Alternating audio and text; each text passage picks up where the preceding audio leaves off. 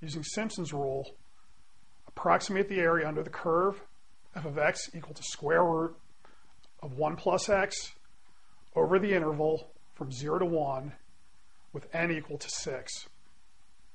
When we have that area, we want to find a bound for the error using the error rule for Simpson's rule.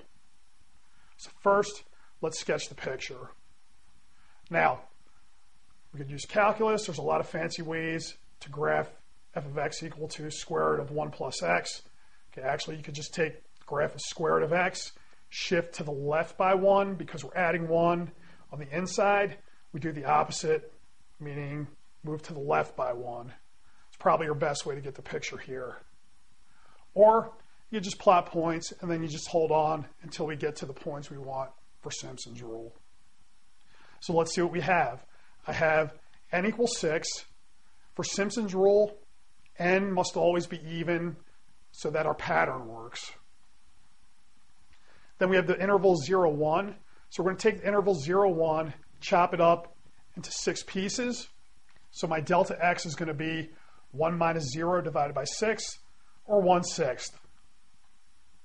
So the points we'll be interested in are going to be start at 0, add a 6th, gets me 1/6, add another 6, gets me 1/3, to a half, 2/3, 5/6, and 1. I break out the calculator. I evaluate each of those points through f. And then we get all these results here. So this is going to be the list of numbers I'm going to put into Simpson's rule. Okay, let's take a look at Simpson's rule. Simpson's rule, n is always even. And the way I remember it is the pattern is always a 1 on the ends, and then 4, 2, 4, 2, 4. And the point is it's always going to start with a 4, alternate to 2, and end on a 4. So I have that. And then the rule is take your delta x, divide by 3, and then, like the trapezoid rule, we're going to load up our first point, f evaluate on that, through f evaluate on the last point, and then your pattern goes in the middle. 4, 2, 4, 2, 4, 2, 4.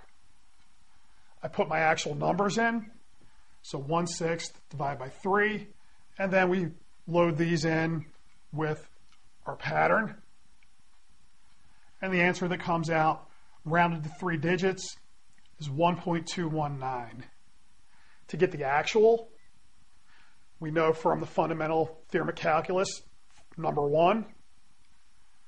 Okay, we're going to take the antiderivative of 1 plus x to the half, evaluate that at 1 and 0, take the difference, and then that'll be our area. So, antiderivative of this is add 1, gives me 3 halves, flip it over, gives me 2/3.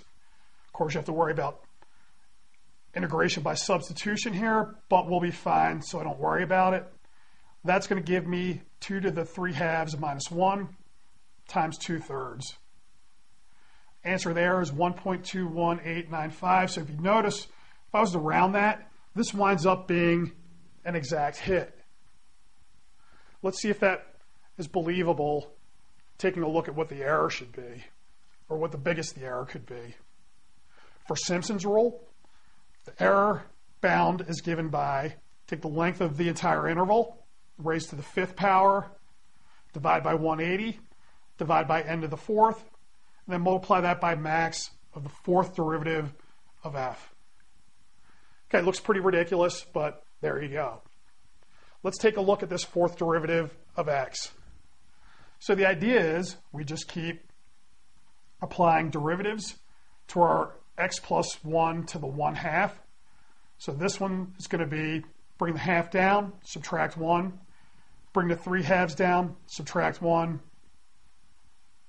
Bring the 5 halves down, subtract 1, until I wind up with a minus 15/16 x plus 1 to the minus 7 halves. Okay, now we're going to take the absolute value, so the minus sign doesn't matter, and I could pull the 15/16 out and wait to see what happens when we get an answer for the x plus 1 to the minus 7 halves. Well, let's think about this. First off, we only care about the interval 0 to 1. So what's going to happen? I put in for 0, That's going to give me 1. 1 to any exponent gives me 1 back, so I get the 0.1 there. We have a couple of ways we could go from here. We could take the derivative again, and we would see that it's decreasing, but it's also easy enough just to think about it. If I take x plus 1, okay, if I take x plus 1 to the minus 7 halves, that's the same as 1 over x plus 1 to the 7 halves. So what happens? As I put in numbers that get larger and larger, they'll be bigger than 1. So if they're flipped over and raised to a larger power, as I go to the right, those numbers are going to get smaller and smaller. Okay, you can check that.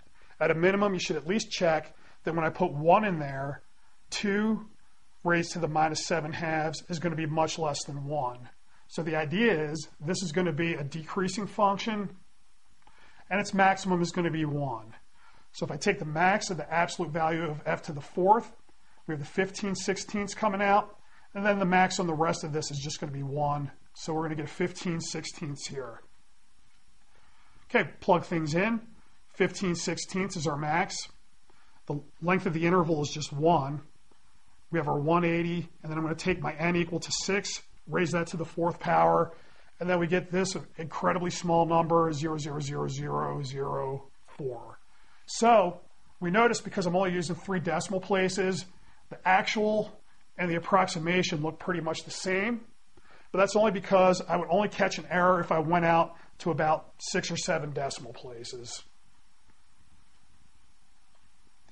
All right, for memorization, definitely you want to memorize this if you're responsible for it. Okay, the error rule, you're going to have no choice but to memorize if you're responsible for it. There's no easy, quick way to rederive this. But for Simpson's rule itself, if you've got the trapezoid rule under your belt, this isn't so bad, because all I need to change is the delta x over 2 goes to delta x over 3. That's not that radical a change. And our pattern for the trapezoid rule, which is 1, 2, 2, 2, 2, 2, 1, just turns into a 1, 4, 2, 4, 2, 4, 2, 4, always ends on a 4, and then a 1. So if you have the trapezoid rule down, Simpson's rule is just a couple more steps.